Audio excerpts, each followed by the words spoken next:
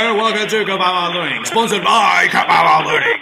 Hi there, it's me, Mr. Chris, and my special guest today is Hoang Bach. Are you there, Hoang Bach? Yes.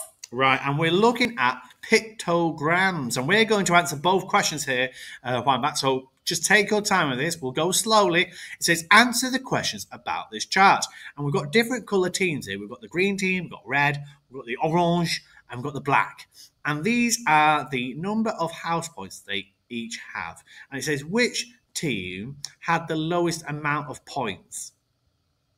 The orange. Yeah, the orange, because they've got less, haven't they? So let's put orange in orange. Okay, so definitely this is definitely the lowest one here. Yeah, that's definitely the lowest. And which team had the most house points?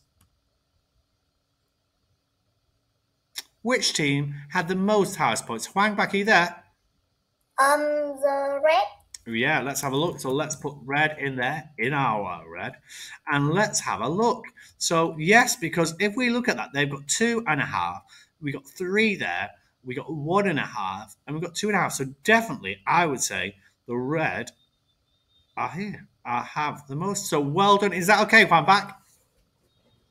Yes. So that is how you answer questions about pictograms. Read them carefully. They tend to be quick and easy because they're pictures. That's why they're called pictograms. Okay, so that is pictograms with me, Mr. Chris, and Hoang Bach. Boom shakalaka, ka ka ka ka ka.